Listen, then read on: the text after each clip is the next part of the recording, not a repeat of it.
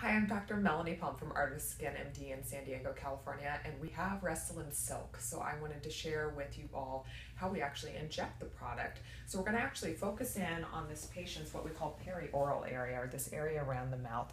Restylane Silk is just a smaller particle version of Restylane, and so it's really helpful in just finessing and rebuilding the area around the lips.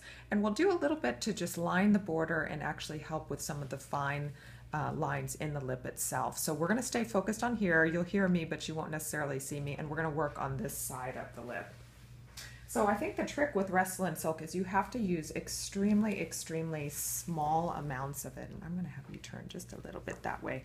And we all start to lose a little bit of volume right in here over time. So I'm going to inject into just a little poke pretty superficially, and I'm just putting a very small amount actually above the lip itself to give some buttress to that area.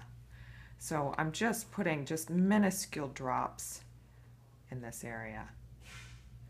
And that's going to give structure over the ensuing weeks to months. A little poke again. And it's going to help eliminate these little fine lines over time. Now you can also use this with the cannula technique, which I often do, which is a little blunt shaped tube. And that helps with ease of injection and definitely decreases the side effects that's experienced along with this product. I'm going to put a little drop here. 1, 2, 3.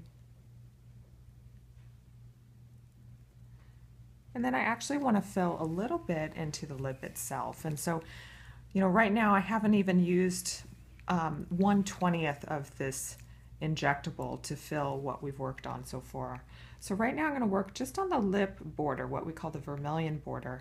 And if you're right in that pretty potential space, as I depress the plunger, it just sort of flows across that potential space. It's actually heading all the way towards the midline of the lip. You can see it start to be outlined.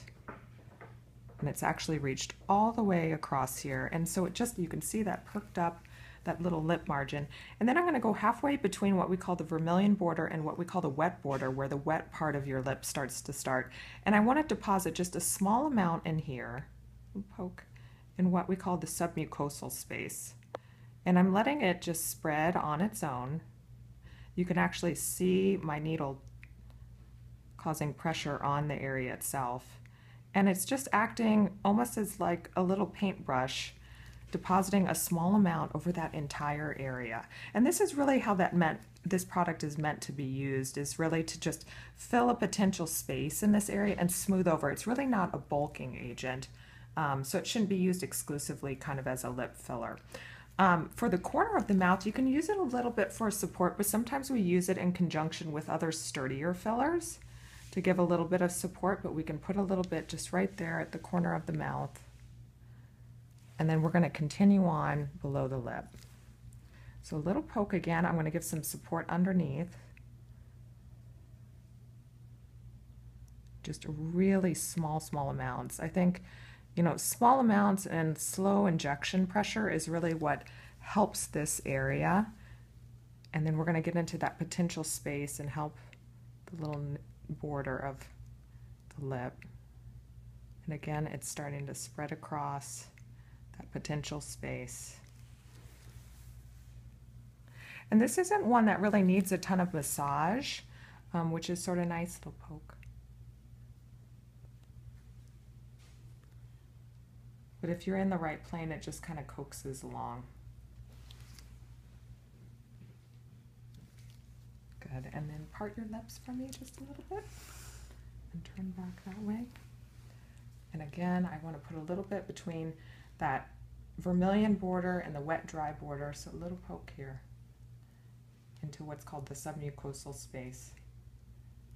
And we're just going to let that flow across the lip. Perfect. And so at this point, I've only used 3/10, about 1/3 of the syringe to do this entire half. And you can see this treated half versus this side. A little bit better border definition, a little bit smoother. This is going to look great in another 10 days or so. This will smooth out those fine little lines that we get along the border.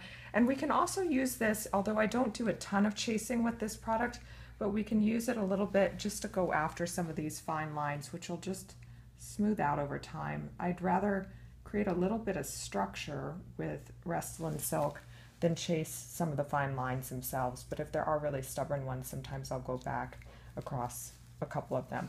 And that's Restylane Silk. So with that, if you've got any questions, please contact us at Art of Skin MD and look at more videos. You can contact us at www.artofskinmd or call us at 858-792-7546.